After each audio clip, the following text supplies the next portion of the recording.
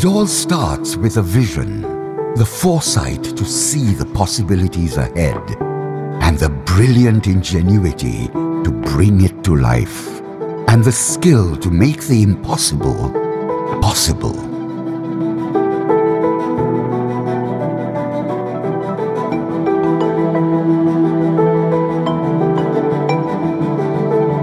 It is understanding your role and using it to shape the way forward. It is to recognize the freedom of creativity. It's having the ability to be bold, yet stay relevant through the years by creating forms that are meaningful and lasting. Built to beautify your life, built for you to thrive.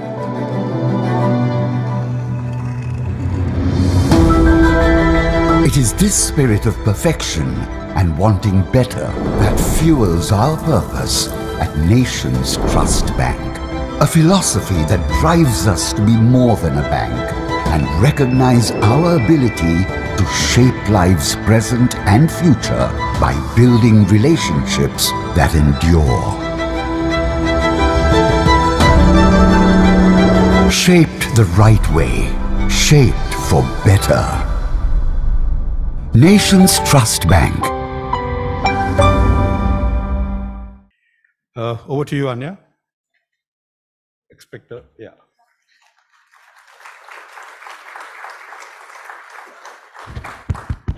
Hello. Okay, so I haven't spoken in a while because I've been trying to write my thesis. And I say a lot because I haven't spoken a lot.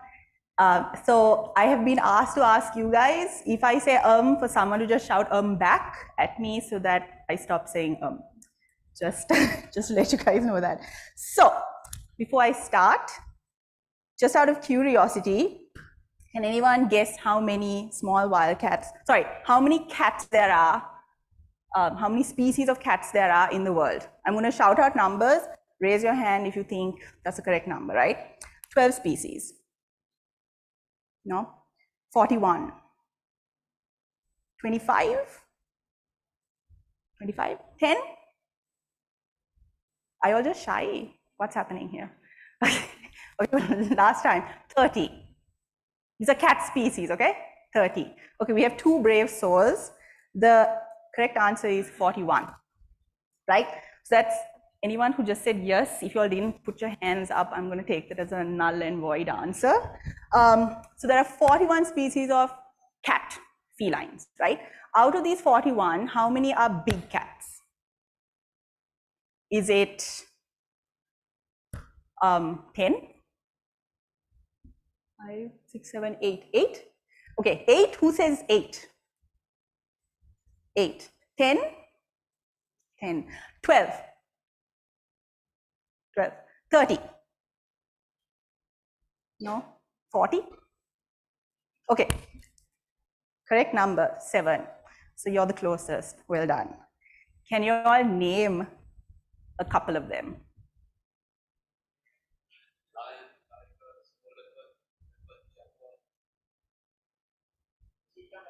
Cheetah. I lost count.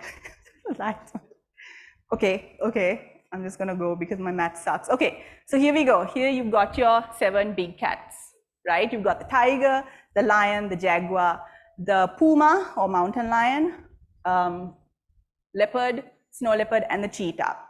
So fun fact though, the mountain lion and the cheetah are actually considered small cats, even though they are over the normal weight class, which is over 20 kg, right?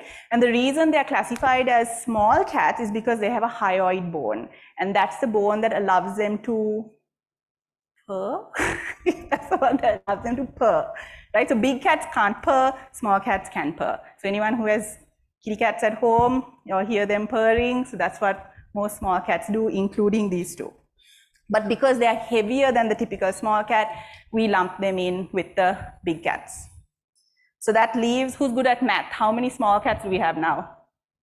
41 minus 7. Someone said something. 34, correct, yay, okay. Can you all name 5 small cats? Anyone? Okay. Okay. Okay. Okay. Ocelot. Okay. Without minusing the 3 that we've got here, can you all name 3 more? Leopard cat. Sorry? Leopard cat. Leopard cat. Okay. Jaguarundi. Yeah. Okay. Good. So here you go. Right? So these are just the species. I haven't even gone into subspecies. If we go into the subspecies of small cat, it'll jump, I think, it'll jump a lot. So, so because of that, I'm sorry to all the big cat people, but there's a bit of debate because there's the turf wars and big cat versus small cat. So we win this battle because there are way more small cats than there are big cats. So Sri Lanka has 4 cat species, 4 small cat species, 5 if you consider the leopard, right?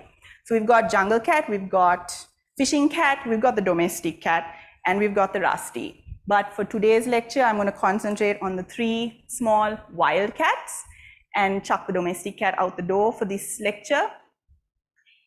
And we shall move on. So, fishing cat. By the way, I haven't said Unmails yet, so I'm very proud of myself. Oh, spoke too soon. Okay. So fishing cats, right? So fishing cats is a species that I work on, and I work on the population that's found in Colombo. They are the only urban population of fishing cats within the species range, and that range is up here. So you can see it's very limited. Sri Lanka has the best distribution in terms of country versus population distribution. In India, they are concentrated just along the north, south, eastern coast. And in Bangladesh, they're found fairly everywhere. But like in places like Cambodia and even Nepal, you don't find them much because of the habitat and poaching and all those fun stuff. Historically, the population did exist in Vietnam and Indonesia, but since the 2000s, we haven't had any confirmed sightings of wild individuals in these countries. So we are kind of sadly declaring them as extinct in those countries until we get more camera trap or photo evidence of live individuals. Said them again, sorry about that. Okay, general facts. So the conservation status of this species, according to IUCN Red List, is vulnerable, and that's based on the 2016, I'm trying not to say, based on the 2016 report. National Red List, they're endangered, and under the FFPO, they are fully protected species. So that means you cannot have them as pets, you can't touch them, you can't go anywhere near them. And that goes for us as well as researchers. We can't lay our hands on any fishing cat that we see without wildlife department representatives in the vicinity. Their local names are Handundivya in Sinhala, and in Tamil, Meenpitipune or Kodupulli. I'm sorry if I butchered that. I've tried really hard to pronounce it better. Then in terms of weight, kittens are 170 grams at birth. So that's lighter than a bar of Candos chocolate. So that's pretty tiny. Adults are 10 to 16 kilos, and adult females, sorry, that's adult males, adult females are 5 to 8 kilos. So I tried to bring my dog here because he's exactly 16 kg, but BMICH didn't let me, but he would have been a great prop for this. Adult height, 13 inches, and that's about the average height of a street dog, or your pet dog if it's a Sri Lankan local puppy. They are often mistaken for leopard cubs, and that's because of their coloration and their spot patterns. But there are subtle differences. Can anyone name 2? Anyone?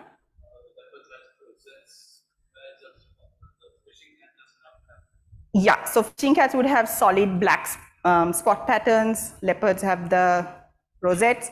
Anything else? It's kind of very obvious. The stripes around the neck. Yes, so fishing cats are very muscular, but there's something really obvious. Yes, so fishing cats have really short, funny, stumpy little tails, whereas this leopard has this magnificently long tail that they use to balance when they're climbing trees. So fishing cats don't climb trees, so they don't need that long, flowy tail. So that's why it looks kind of sad and funny looking. They are primarily a nocturnal species, and that's what literature tells us, but based on camera trap evidence and GPS collar movement data, we can say that fishing cats are actually an opportunistic species, meaning that they will move around whenever they feel like it. They're not 100% committed to waking up in the night when all of us go to bed. So if they're hungry during the day, they will move around seeking food. They are also known as habitat specialists. That means that they need a particular habitat in order to survive. And those habitats are wetlands or mangroves and other water-rich areas.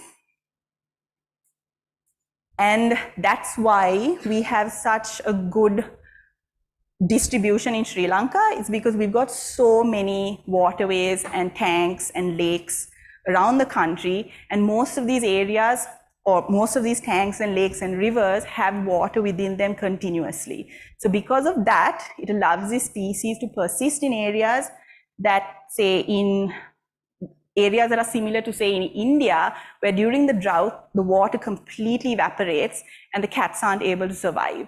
So we have that, that little sweet spot where our water doesn't completely kind of evaporate during dry seasons. We've always got something there for these cats. So as their name suggests, fishing cats are really, really good at catching fish.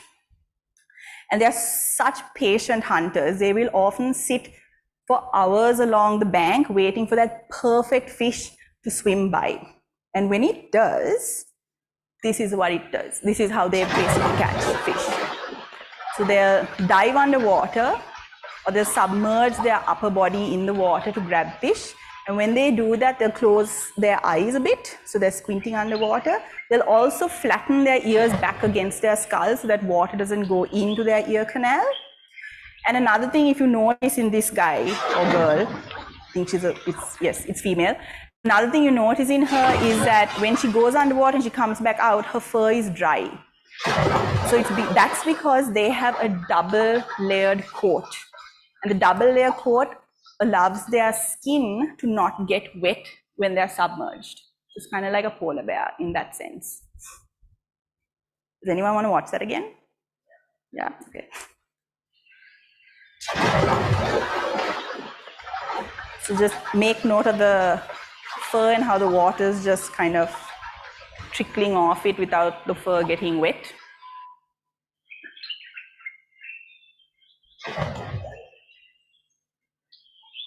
Also, you might notice her whiskers, she points them forward. And the reason she does that is because the whiskers are picking up vibrations on the water surface.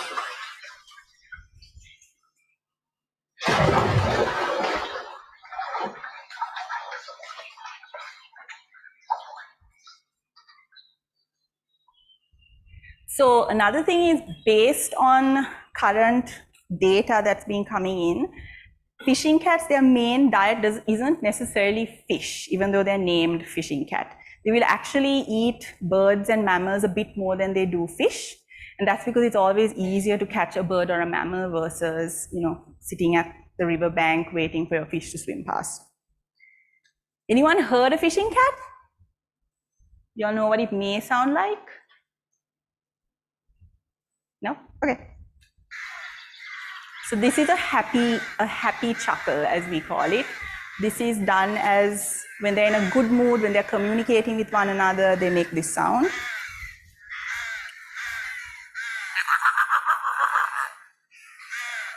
It's a weird sound coming from a rather muscular cat. Y'all want to listen to that again? Okay.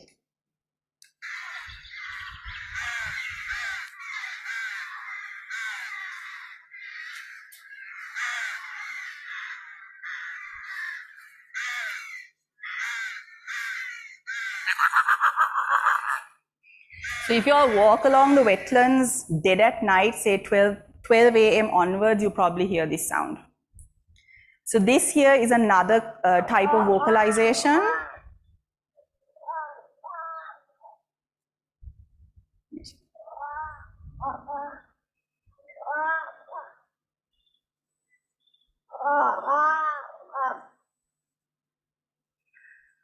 So this female is in heat, and this is the sound she makes to attract boys.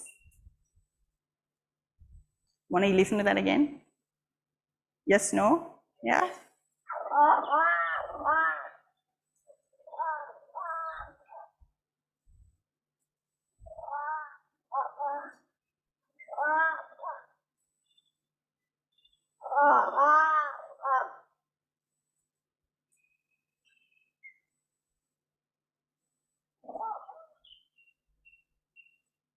So that's also a sound that anyone who has domestic cats, they will make this sound if you leave the house, for example. Like my mother's cat makes this sound all the time when she leaves. He walks around with his toy and he makes this noise or something similar to this. So it's a way of communicating distress or sadness or frustration. So moving on to the jungle cat. Jungle cat has 3 subspecies, and the subspecies we have here are called Felis chaus finis or kelati, if I'm pronouncing that correctly. And this subspecies was declared in 2017 by the IUCN Cat Specialist Group. So jungle cats, this range map that I've shown includes all 3 subspecies. So they are pretty much found throughout the globe, right? Most countries. And because of that, they're called the jackal of the cat family because they're so common.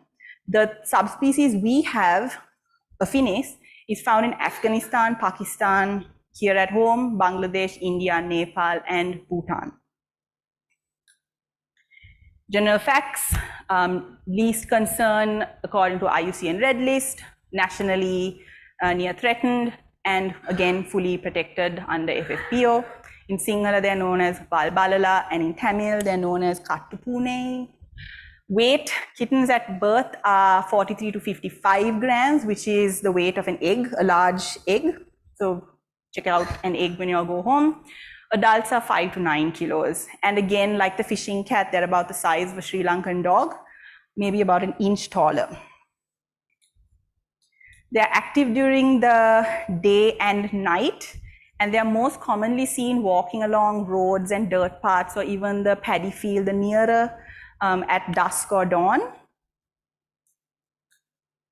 And unlike the fishing cat, which has a very literal name, jungle cats don't really spend time in the jungle, because most of us, when we think jungle, we're thinking like a thick, lush, rainforesty type area. These cats are actually found more in shrubland and in grasslands and in wetlands. So the name is a bit misleading. Studies in India have found that jungle cats are closely associated with water, like fishing cats.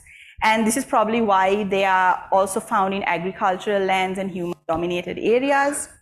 And these landscapes not only have a lot of water, because they're constantly being irrigated, but they also are chock full of prey species. So birds, rodents, rats, small mammals, things like that, which are plentiful for the jungle cat, and also less predators because it is a human-dominated area.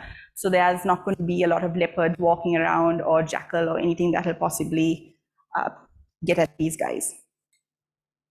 So Dr. Mithapala's study and the other study done by Jayasekara showed very similar results, where jungle cats are seen in dry and intermediate zones, and they are also found close to reservoirs or within 5 kilometers of riverine habitats.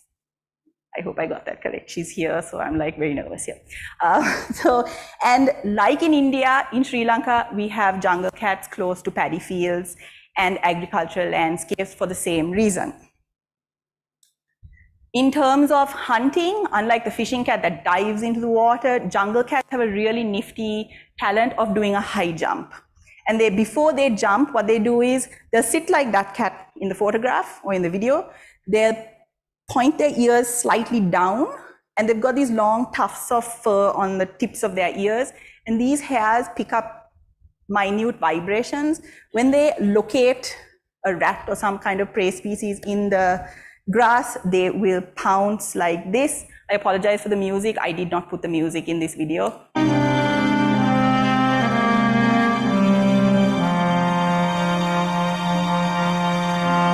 So that's how they pounce on prey. They do this surprise kamikaze kind of aerial attack. And their coat makes them blend seamlessly into the background. They've got this uniform colored coat, and it helps them not only kind of blend into the background in terms of hiding from prey, and so that they can sneak up on prey, but it also allows them to avoid predation because, you know, they're kind of broken up and really camouflage with their surroundings. Another interesting thing about jungle cats is they are one of the 11 species of wild cats that are melanistic. So you'll get them in a solid black color. And these 11 wild cats will be the big cats and some small cats. So that's pretty cool. Moving on to the rusty. So I work on fishing cats, but rusties are my all-time favorite cats. They are incredible. They are found only in Nepal, India, and Sri Lanka. So very, very unique species. In terms of general facts, they are near threatened according to the IUCN Red List. Nationally, they are endangered and fully protected under FFPO. They're known as Koladivya in Sinhala and in Tamil, oh God, Turumpanpune, I'm sorry, yeah, that, oh God. And yeah, so kittens at birth, again, 60 to 70 grams, so that's the weight of an egg. Adults are 1.5, adult males are 1.5 to 2 kilos. So again, if you all have bags of flour or sugar at home, carry one of those. Adult females are 1 to 1.5. So they're really, really, really tiny cats. In terms of height, they are the size of a 6-month-old domestic cat kitten. So they're itty bitty cats, except that they've got these really long, gorgeous tails. They are also the smallest species of cat in the world, and they are so small and so fast when they move around. They're called the hummingbirds of the cat family. Like the other cats, they are technically primarily nocturnal, but there have been sightings of them hunting during the day. So I like to say that they're more opportunistic than they are strict nocturnal or diurnal or crepuscular species. Because of their tiny size, they are often found high up in trees when they're resting, and that's to avoid predation. And also kind of avoid prying eyes. When they are active, they will climb back down and then they'll go about their business, hunting, marking territory, just doing their normal rounds. Main prey are rodents, small birds and small mammals, frogs, small reptiles, and on and off they will eat insects. When they're living close to human habitation, they do prey on poultry, so your chickens and ducks and things like that. There's very little known about the species here in Sri Lanka in terms of their distribution and anything else really. And even though we don't really know about their distribution, they have been seen in all climatic zones, but they do prefer dense forest, and they're found in Colombo wetlands as well, and other closed canopy habitats. They're also frequently seen in submontane tea plantations. So I'm sure all of you all have seen in the news rusty kittens being picked up, often mistaken for leopard cubs as well.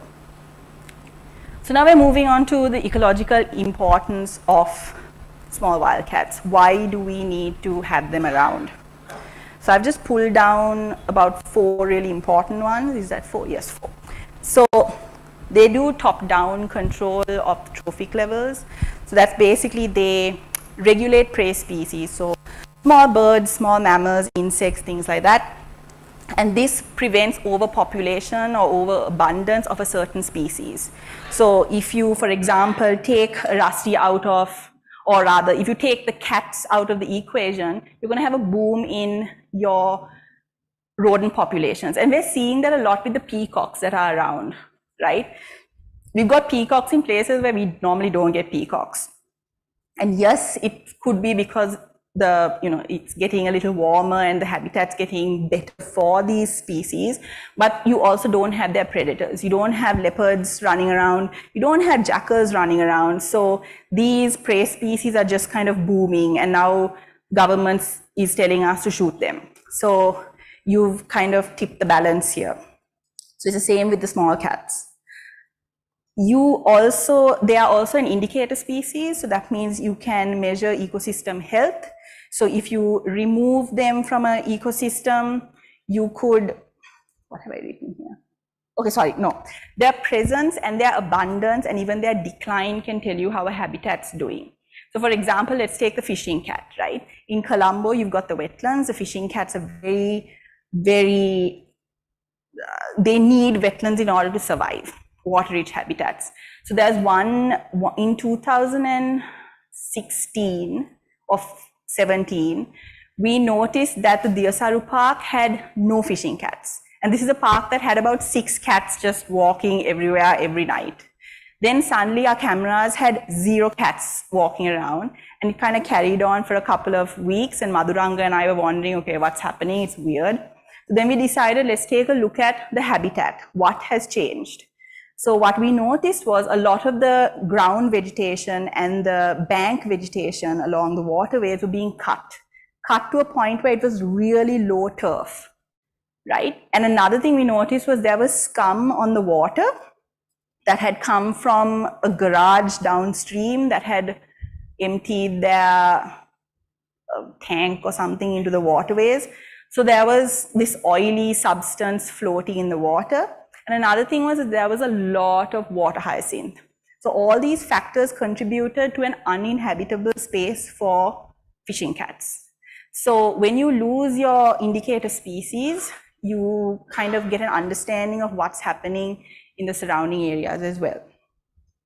Then there are indirect seed dispersal units, as in, for example, if a jungle cat eats a rat and that rat has eaten the seeds of some plant, the cat will often, if the prey is small enough, they will swallow gut contents, and then the cat will go along his merry way, and then nature calls and he'll kind of poop it all out. And then you've got all these little seeds that don't digest in the digestive system, landing in a completely different area.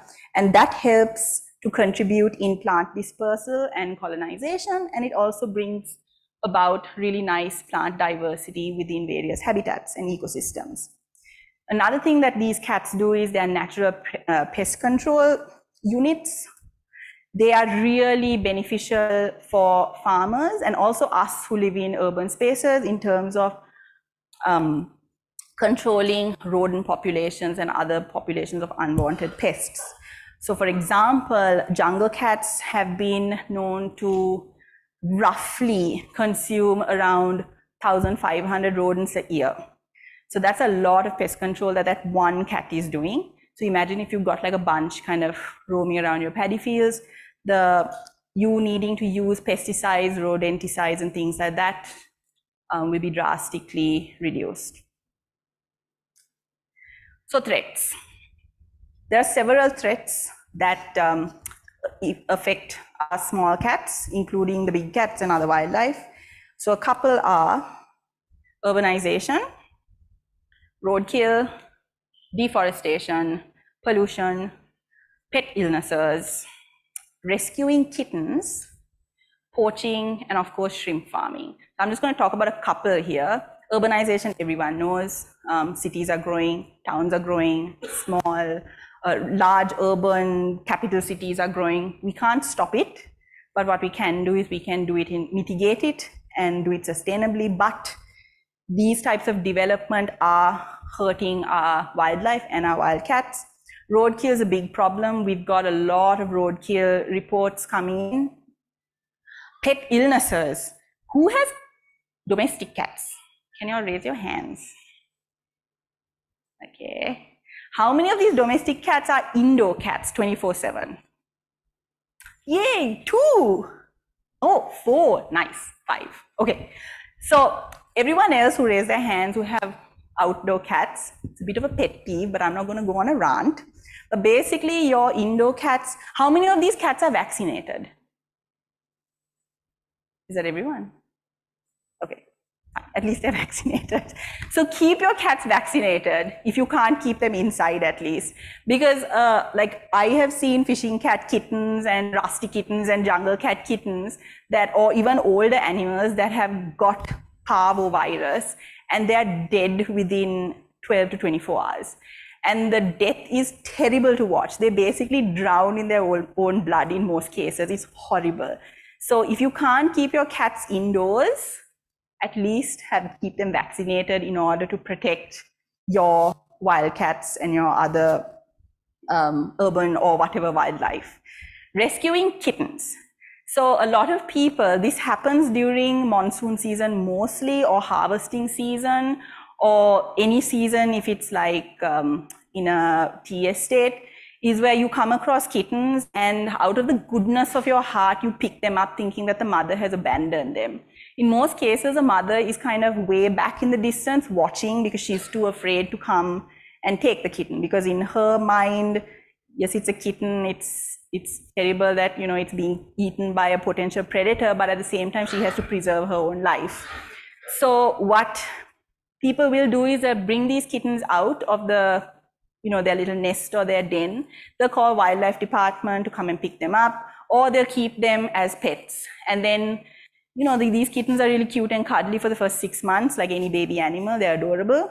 But then the moment those hormones start raging, you've got like a little demon in your house, right? They're peeing everywhere, they're biting people, it's horrible. And I have come across cats that have been returned to the wildlife department because the people can't look after them anymore. So if you see kittens, watch them from a distance, make sure that predators don't come and, you know, tackle them or eat them or whatever, because a mother will come and take them. And in Colombo, our wetlands, during monsoon, fishing cats will move their kittens to higher ground. And higher ground means closer to us. So if you see kittens, just leave them alone. Again, watch them from a distance to make sure the mother comes and takes them. If you really do think that they've been abandoned or the mother has been killed or something, then call the wildlife department and they will come and remove them. If wildlife department can't come, you can always drop us a message, but don't drop us a message on Facebook because I don't check Facebook. So WhatsApp me or email me or something. Then we have pollution. So pollution is basically your typical pesticides and your rodenticides and things like that. But what we did find is, oh no.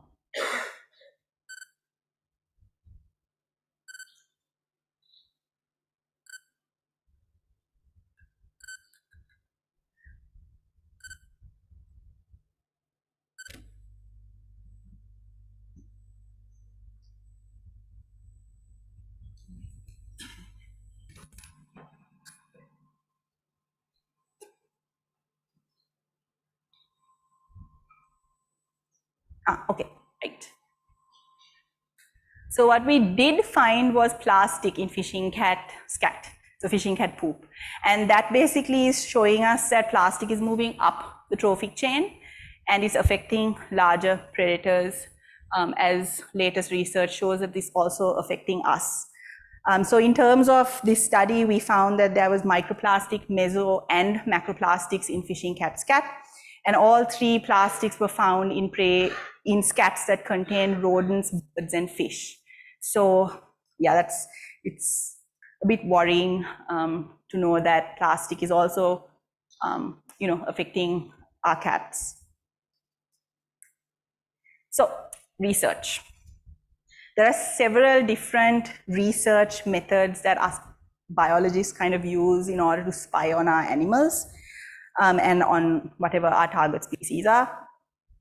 And in order to use these techniques, we have to have, you know, a research question or something like that. So before I get on to the types of technology we use, here's just an example of past research that's been done on all three small cats in Sri Lanka since the early 1990s. And there's another slide here. So that's 27 studies that have been done from the 1990s to 2023. And what's really kind of shocking is that between 1901 and 1935, sorry, there's a typo up there.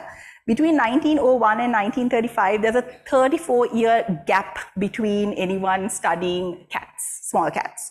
And then between 35 and 56, 21 years, there's another big break. And then again, 56 to 2003, 47 years, and then 2003 to 2012. Yeah, that's 9 years. So it kind of sounds like me trying to write my thesis where I just disappear for like an X number of months, where I don't look at my thesis. So that's what these big gaps kind of remind me of. But it's kind of worrying and weird that no one was really interested in kind of studying these animals. And it's sad, you know, because they're very, very cool animals. So then after 2022, we have an uptick in our research. So there are 10 ongoing studies on small cats right now that are currently happening.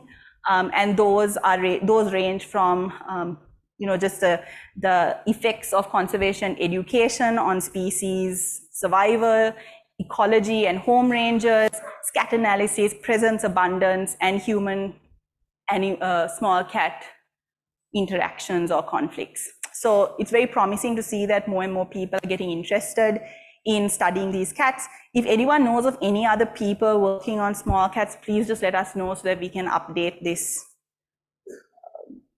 table. So moving on to research technology that's currently in use. I have listed what my team and I use both at Urban Fishing Cat and also in our organization. So we use camera traps, wildlife collars, and tags. We use scopes, and we dabble in a bit of microscopy. In terms of camera trapping, this is the most non-invasive way of observing our target species. Why doesn't this like me? So I disconnect.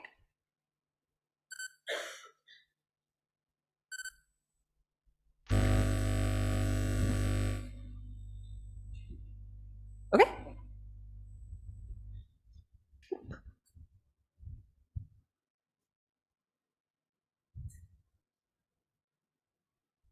Yay. Okay. So this is the best way of looking at our animals without actually bothering our animals. And we can look at all sorts of behavior using camera traps. So the cameras that we use are either IR or infrared flash or white flash.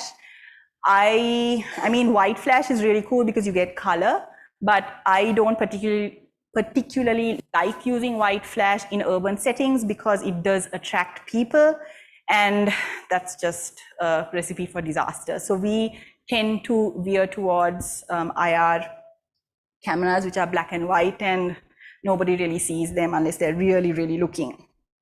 So here's just an example of animals that we have got within Colombo's urban spaces on our cameras. So the top left, you've got a water monitor. I don't know if it's very clear.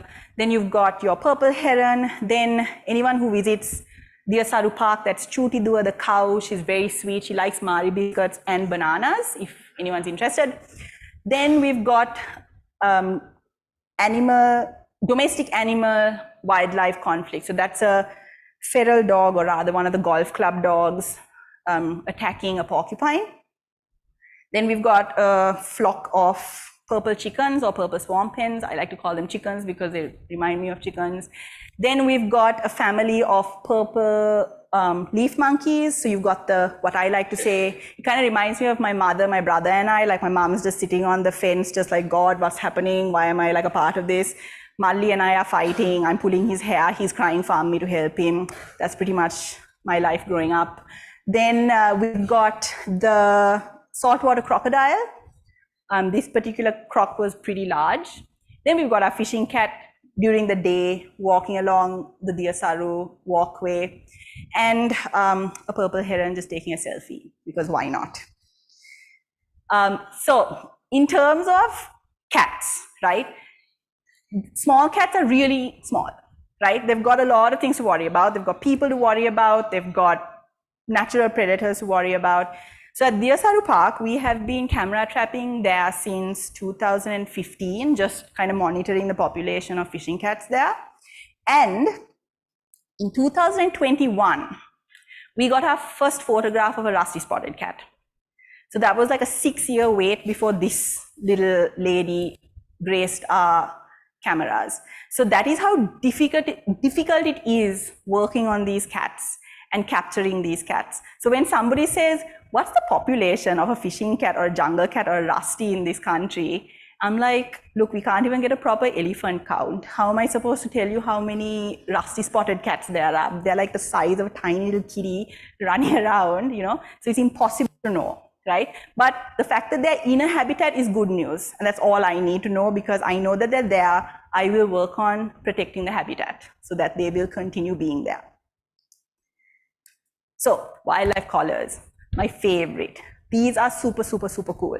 So the camera trap will let you visually see animals in the area, interactions, fun things like that. Wildlife collars let me know exactly where my cats are going. I can literally follow their footsteps as they walk through Colombo. And it is the most exciting thing, not just because we get to capture them and see them in our cages and then, you know, handle them and put the collar on them and name them, but, you know, we really get an insight into their lives. So tags, so there's collars and then there are tags. Tags are like tiny little, teeny weeny little like tags, like basically what the word means, it's a tag. And these can be as small as a paper clip where you can put it on a little bird or a bee, for example, or they can be as big as a laptop, which you can slap onto very gently onto one of Asha's blue whales, right? So they kind of range in size. So here is an example of 2 collars. You've got the rusty collar on your left. Oh, my left, yeah, left. And you've got a fishing cat collar on your right. The rusty collar is a radio collar or a VHF collar. So that's manually, so you put the collar on the cat and then you have to manually follow the cat for days. And that would be me going in one direction, Madhuranga going from another direction, and then Dr. Mittapala going from another direction, right? And then all of us call each other and we're like, okay, fine, the beep from the collar is in this direction, and we all draw lines on a map, and where those lines converge is where the animal is. It's a pain in the butt. It's fun for a while, but then you just like hate your life because it's tiring. There's a lot of room for error, and it's annoying basically, right? So I like using GPS collars because I know that there's going to be accurate data, or as accurate as it possibly can be, being collected by the collar, and all I need to do is find the animal and download the data. Unfortunately, GPS collars means there needs to be a bigger battery and the collars need to be heavier. So for rusties, we have no choice but to use radio collars. And for my project, we use kind of like a hybrid. It's a GPS, this is a GPS GSM collar. So it collects GPS data, and then at the end of every day, I get an SMS. And then that SMS is translated onto my computer, and then I know where my cat goes. I don't need to leave the house. So it's for the lazy biologist, but it's still fun, right? So what we have are GPS collars. So what happens is we attach that collar that's under the antenna with the leather strap onto our cat. Then we release it. Then using that antenna and that big gray box that's called a base station, we go looking for our cat. One person goes looking, we don't need 3 people. And then the moment I hear the collar, and the sound is kind of like a coin falling on a metal surface, it's like a ping, but we call it a ping, it's very original. So when we hear the ping, we know that the cat is close by, we turn the base station on, and all the data downloads onto it, onto a little SD card, put it in the computer, and then we know exactly where our cats have gone. The downside of this is the collar is $1,500, the base station is $1,500. So it's a very expensive thing to do, collaring cats. So here's one of our females. She was collared in 2018. That's just me putting the collar on her while Chintaka, the wildlife department handler on our project, he's taking measurements for us. So we take all measurements, height, weight, we record any wounds on them, teeth, wear and tear, things like that, just to have it on record in case, in case she gets hit by a car, we're able to identify her. So here's her movement data. I'm not sure how clear it is, but this is 2 weeks of data. And her collar was programmed to take a GPS point every 10 minutes. So we could literally walk her path. And there was a point where she had kittens, and we found her den. We saw that she had made like this little den in these reeds, and she had flattened the inside of it, and it was like really cute and cozy. So we found 3 dens where she moved the kittens during the rainy season, all towards higher ground. So at first, her first den was in a paddy field, which flooded. She moved it to the Asaru Park, and then the island that the second den was on flooded, and then she moved it to higher ground closer to the areas where people walk. So we get really, really cool data. We also are able to identify ways cats move from one place to another within urban settings, green spaces, people's houses, places where these cats find safe enough to cross and live within the city. So it's really, so GPS collars are just amazing and awesome. They're just really expensive. So the other thing we do is we use scopes. We use thermal scopes. Using thermal scopes in an economic calamity is a bit difficult because we can't find good batteries that last long. But basically, the reason we use thermal versus night vision or just using our eyesight during the day is pretty clear here. Night vision, it's kind of iffy, but with the thermal, it just cuts right through and you get to see what you're looking for. So thermal scopes are really cool, but again, very expensive. So, and the batteries right now are not that great. Then we've got microscopy, which is a bit new for our team because we're mainly field biologists, not really lab biologists, but it was fun for us. So the reason we used microscopy is because we wanted to identify fishing cat prey. What are they eating in the urban spaces? So in order to find that out, we had to look for poop. And poop for biologists is like the most exciting thing on the planet. I think I get more excited seeing poop than I actually do when I see my cats. It's just incredible. So these are just examples of what prey species hair looks like under the microscope. And each prey species has a different hair structure. So it's kind of like a fingerprint. So if you can match hairs, so for example, the hair on the middle top row would belong to, say, a bandicoot. That particular hair structure will not be seen in any other animal. So it's basically your fingerprints, so you can identify species. So conservation measures. How can we protect these cats? Not just as biologists, but just as citizens. We can work on habitat protection and restoration. And habitat protection and restoration doesn't necessarily have to be something that the government does. You and I can do this from the comfort of our homes. I'm assuming everyone here is based in Colombo to some extent. And I assume that everyone has some sort of garden, or even if you're living like an apartment, you all will have like a little balcony, right? So in order to kind of create habitat or restore habitat for urban wildlife, and in terms of urban wildlife, FYI, Colombo has 252 species of wildlife, right? So that's a lot for a city.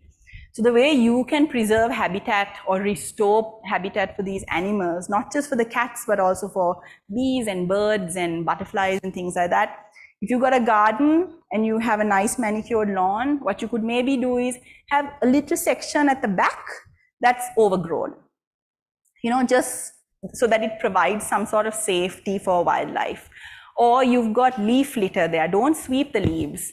Let the leaves kind of rot and mulch away. If there are fruit that fall, you can throw it there, because there's apparently a species of butterfly that only feeds on rotting fruit. So there are all these little things that you could do in order to preserve habitat for wildlife, whether it's urban or outside urban spaces. Then you can reduce human-wildlife conflict and promote coexistence. So that would be in terms of, just citizens, and again, not government. What you could do is, if you've got neighbors who are having problems with some animal that's, eating their fish, or if they've got like small-scale poultry, like my mother has a problem with her carp. The pond heron comes and eats all her carp, and she gets really mad. But when I see it happening, I don't tell her. So things like that, you can just kind of pretend it doesn't happen, or you can help them find ways to protect their animals. So if it's small-scale poultry, maybe you can, and it's a low-income family, maybe you can help them build a more secure chicken pen, because then their chickens or their poultry are safe, and then they're not going to be inclined to kill your, fishing cats or jungle cat or whatever has been predating on these, on their livestock. Then you have anti-poaching efforts. So again, you don't need to be government in order to work on anti-poaching. Everyone has social media, right? Yeah? Who has social media? Raise your hands. Everyone? Awesome. Okay. I mean, not awesome, it's horrible, but anyway. So in terms of social media, when you're scrolling through Facebook and just kind of going through, the typical drill, and you see somebody with a post of, oh, here's my pet palm civet, or here's a little fishing cat that I found, or here's something else, or if somebody shares, oh, look at these cute little otters that are pets. Don't look at them. Don't give those views, because the more views that are given, the more it's promoted as illegal pets, And if you see someone in Sri Lanka that has an illegal pet, report it. You can report it to Wildlife Department or report it to the nearest law enforcement. I know everyone's going to roll their eyes and say, oh my God, Wildlife Department, they're not going to do anything, but they actually do, right? If you call them and give them the proper information, in most cases they do. And even if you think that they won't, at least you have done your part, right? Instead of just rolling your eyes and not doing it, at least you made the call and you reported something. So think about it that way. Then you've got research and monitoring. Research and monitoring for a lot of people, I don't mean, please don't shoot me, but to a lot of biologists and a lot of people around the world, research means collecting all the data you can and publishing your paper, and then dust your hands and move on to the next fun thing. But if you really want to protect your species, what you found through that research, implement it. If you don't have time to do it, train someone else to work on the conservation, the conservation strategies that you have mentioned. All of us have to mention how to protect a species or how to implement what we have found in our papers. That's like a requirement in most journals. So instead of us saying, oh, someone has to do X, Y, and Z based on what we have found, why can't we put in a bit of time to train that someone to do X, Y, and Z? So that we know that, yes, it will be carried on, or at least somebody will try to carry it on. So that's research and monitoring.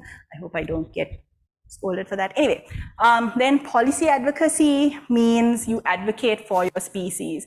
So a really nice example was when the government was going to do the big highway through Talangama.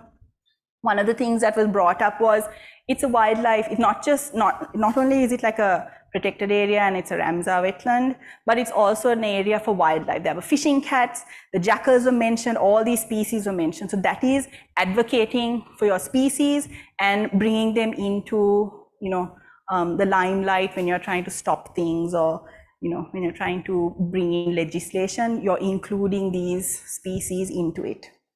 Sorry if I don't make sense there, I apologize. Then collaborative conservation, which is another big thing, where people, instead of kind of doing what our animals do, marking territory, everyone work together, because at the end of the day, we're all trying to, protect the same species in the same habitat. I know living in the perfect world, everyone would be like kumbaya and working together, but that's not how it is in the real world. But at the same time, we need to try and work in unison, whether you're different research organizations or whether you're different government bodies or non-government bodies or private sector, whatever, work together and collaborate in order to get to the next step.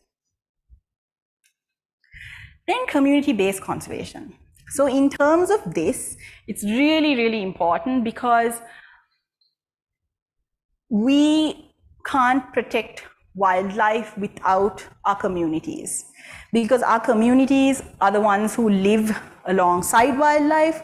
So us coming and just giving a lecture and talking about protecting this and that, if you all aren't interested in protecting this and that's not going to get protected. So we need to involve our communities in our conservation efforts. And I'm just kind of gonna go through how we do it, just as an example, because I know what other people are doing, but I don't want to speak on their behalf. So what we do is we try and involve kids a lot, because kids are the ones who are going to annoy their parents to do X, Y, and Z.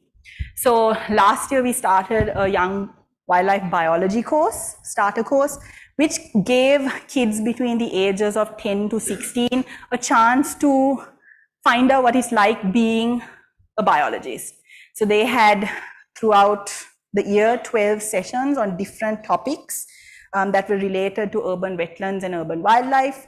They had assignments and little exams that they had to do, and this was done in collaboration with the FEO. Some of the topics that we went through were, the importance of urban wetlands, fishing cats, Colombo's bird life, wildlife tracks and scats, how to identify animals looking at poop and footprints. And after each session, so there was a small lecture, and then the kids had a little field activity. After each session, they had to do like a quick 5-minute presentation on what they learned, just to kind of get their public speaking skills polished up. And at the end of the final session, they had an overnight camp in one of the wetlands. It rained like crazy. The tents got wet. The marshmallows got wet. The fire kind of fizzled out, but they had a great time. And then they had to do a small poster presentation for all the stakeholders, and they were given like a little certificate saying that they completed this course. But it was just basically a way for them to get immersed into wildlife biology, kind of like an opportunity that we didn't get when we were that age. Then we do lots of awareness programs, and this is really important because, for example, when I started working on fishing cats in Colombo in 2013, nobody knew what a fishing cat was. Nobody even believed me when I said that there were fishing cats in Colombo wetlands. And then, we spent years, Madhurang and I spent years doing awareness, whether it was through social media or just talking to people while we walk down roads. And now so many people are talking about fishing cats. So many people are visiting our urban wetlands looking for fishing cats. So that is the power of awareness and educating people on a particular species, getting that, that taboo of these are scary animals that will kill our children while they walk to school, or they'll eat my dog, or they'll do this and that to us. You're kind of eliminating that and helping them appreciate these species and their habitats. Then our team has also started urban wetland walks and nocturnal fishing cat prowls. So the urban wetland walks is a chance for the general public to join our team on a walk twice a month, where we teach you all about the habitats, teach you all about the, the species that we come across during the walks. And the nocturnal fishing cat prowls, same thing, but it's done in the night. Hopefully we find a fishing cat, or we even hear a fishing cat, but that's all depends on the cat. And during these things, we teach them how to identify scat and tracks. We teach them how to set up cameras and how to use cameras and work cameras. If I am with them, I bring my collars along with me, so that they get a chance to hear the ping and track the animals with the collars, but because the collars are so expensive, I don't really let them out of my sight. Another thing we do is we take on interns, and again, that's just to give kids give kids an opportunity to learn and work with us. And during these, one of the most important, the first thing I do with my interns is I teach them how to do public speaking. Hopefully they don't say as much as I do, but one can hope. And then I teach them how to make presentations so that they are interesting and not the typical types of presentations that we're all exposed to in school. No offense to school. Another thing we do is urban invasive species removal programs, and that we do at various wetlands. We help the wetlands manage their invasive hyacinth and salvinia bursts when they happen. And for that also we have volunteer calls, and we give people an experience that they normally wouldn't be able to experience. Of course, it depends on the wetland, because some wetlands have salties and safety first. We don't want people kind of getting eaten. So if there aren't crocs, or rather low numbers of crocs, we allow people to come and help us clean the waterways. Then we've got social surveys, and these are done to determine the levels of human-wildlife conflict or interactions. And for these, we take our interns and volunteers with us to talk to locals living around wetlands to just get an understanding of their outlook on these species and the habitats. Because as a lot of these urban wetlands are being reclaimed by the government to be created into more secure areas and protected to some extent, a lot of these people who did encroach into the wetlands are being asked to move out. So there is a lot of anger and annoyance. So we just kind of want to understand where everyone's head's at, and in order to come up with a way to kind of help them or have them understand why it's important that these wetlands be returned to their former glory. And then finally, something that we have been doing since we started SCA in 2017 is we have been collecting sightings of small cats and other mammals, whether it's roadkill, sightings at parks, in Colombo, wherever. If you see an animal, we've got people sending it to this very easy to remember website, save.cat. And since 2017, we've got more than 300 fishing cat data points, about 70 jungle cat and 40 rusty. So we're a little low on those two. But basically, this feeds into our citizen science distribution map.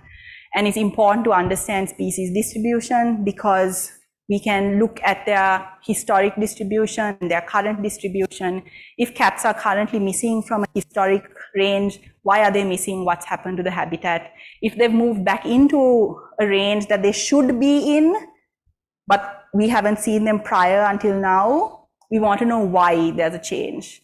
So in terms of Colombo, it's interesting because we've got cats living in the city. So areas like Timbirigassaya and Mount Lavinia and Dehiwala and Marine Drive. So what is it about these places that's allowing this animal, this large, somewhat large predatory species to live in such an urban jungle?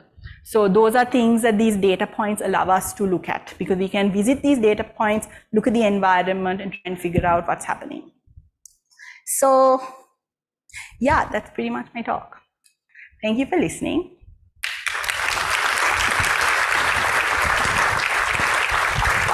If you have any questions, please ask.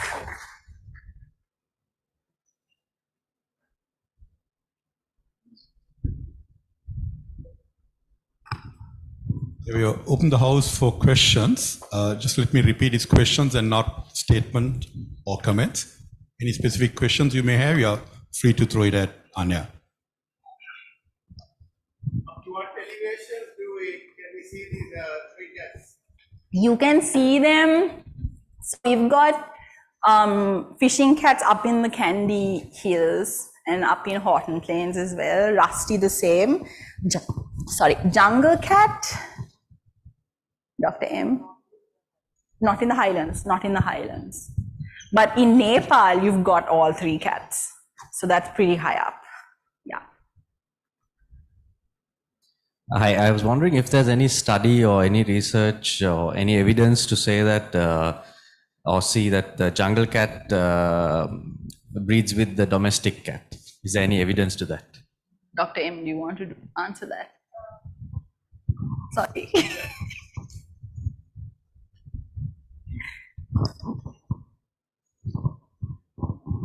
Not in Sri Lanka, as far as I know. I don't know whether Andrew and Anjali can weigh in on this. Not in Sri Lanka, as far as I know, but we do. There is a breed overseas called the chowsy, where it's deliberately bred. Jungle cat and the fishing cat are the same genus. So there is a possibility, but we have done so little work on these animals that we don't know. Wait, jungle cat and fishing cat? Not the same genus? Huh? Domestic cat, yeah. Domestic. Pardon me. Jungle cat and domestic cat. But we have done so little.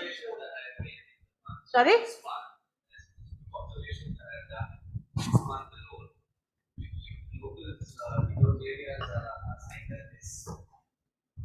So a few observations that I have done, the locals in the area are highly convinced that, that certain species that we see, and they are like, 100% sure, but the obvious traits of, the black-tipped ears, that is not present, but everything else is very, very prominent. In these cats that are being observed, especially in, this was about a week ago in Vilpattu, where I noticed 2 cats. I mean, spot on the jungle cat, but minus the black tips. So that's why I was wondering, because the locals keep saying that, yes, they are mating with the domestic cats. It's possible. It's possible. But without, I guess, genetics, it's difficult to say.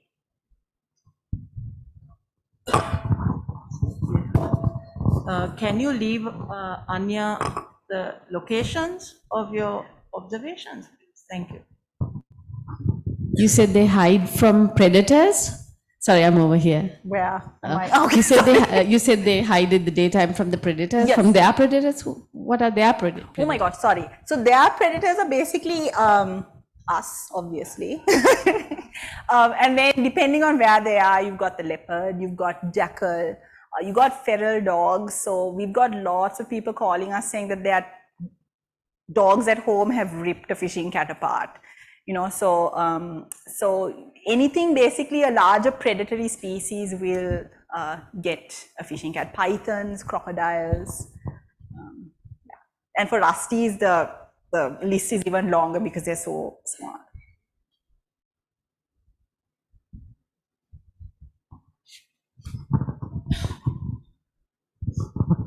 You talked about like the threat of urbanization in terms of moving these the populations about, but now that you're seeing even big cats and other predators moving into urbanized areas, like have you observed any difference in the population distribution based on that, like crocodiles in the Devanna, as an example? So in terms of cats, large predatory cats and even other predatory species, I'm not sure about whether fishing cats are the only, based on my literature review, there might be newer things while I was hiding from my thesis that have popped up, but based on what I have read so far, these dudes are the only ones that are living in a city, apart from maybe the urban coyotes in San Francisco. Other cat species will enter a city, like the Mumbai leopards, for example. They'll enter a city, or even the urban caracals in South Africa, or the bobcats in California, or the mountain lions in Los Angeles. They'll enter a city in order to look for food or to cross, or if they're like a dispersing adult, right? But they won't kind of hunker down and camp out and have their babies and interact and stuff inside urban spaces. So there's something very unique about Colombo that's happening, especially considering that Colombo has 252 species of wildlife in metropolitan Colombo alone. So that's a lot of animals. Like, you don't need to go to Yala anymore, guys. Like, just stay home and go to a wetland, or just open your window and look out the window.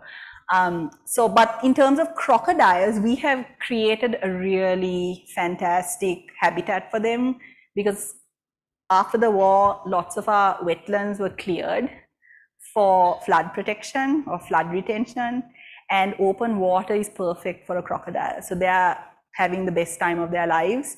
Also, prior to the wetlands being opened up, there were crocodiles, but probably not as many, if that makes sense. Yeah. Did that answer your question? Okay, good.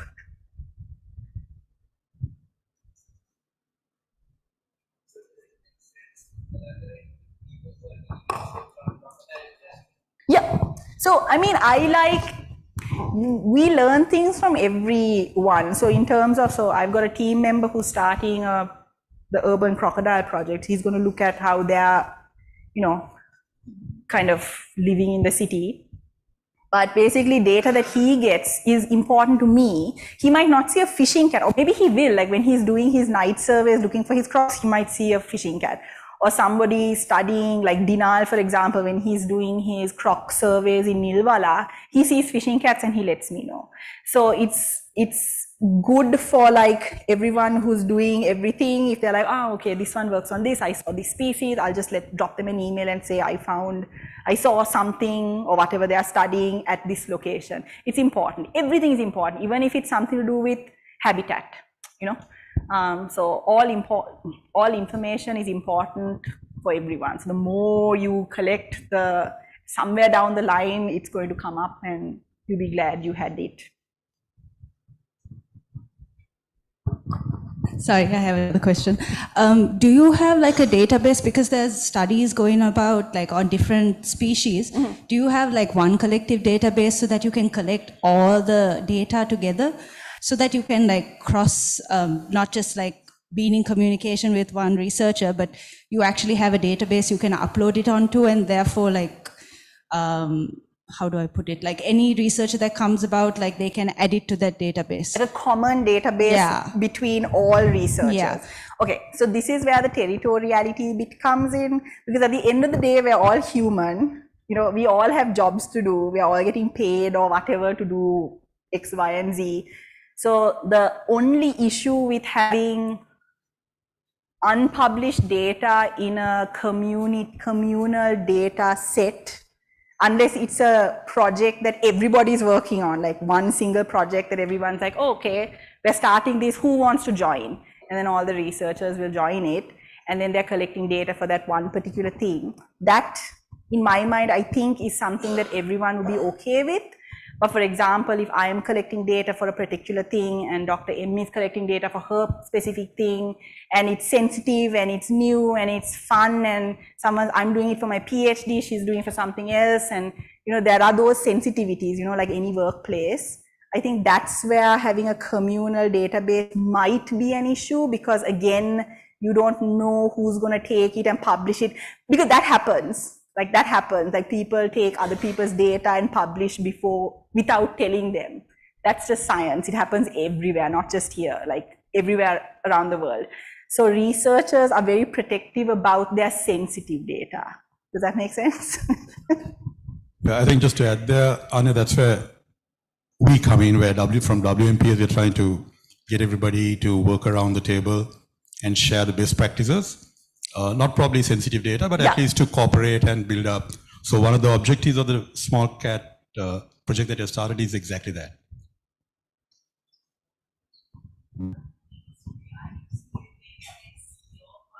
Yeah. Yeah. I don't understand the problem. I mean, if somebody is contributing their data, they can have their name attached to it, and it will be a copyright infringement. And what are the infringements, professional infringements? If somebody takes it and doesn't attribute it to them, that's all they need to do. It's a sensitive thing. I don't know how do you explain? It's called the human ego. Yeah, that's the thing. So that's why in terms of so for example, my collar data, I'm very protective of my collar data unless it's published. So even I will show your GP, and I know I sound like a little, like a like a very stubborn person who doesn't want to share my toys with anyone. But basically, this is new information that people are getting out, and not just for the scientific community, but also government and, just citizens, So I will show you all a map, but I'm not going to show you all the times and the exact GPS location, like the number, like the little code. But I will show you all the dots on the map. But I won't tell you anything else until it's published. I know it sounds selfish, but that's just the way this game kind of works, if that kind of makes sense. Let me respond to Anjali's comment that the ministry has a database. We all give them the data, and when we want it, we have to jump through hoops, and maybe 6 months later we get it. I mean, that's been my experience. I don't know about you. Sorry, can I?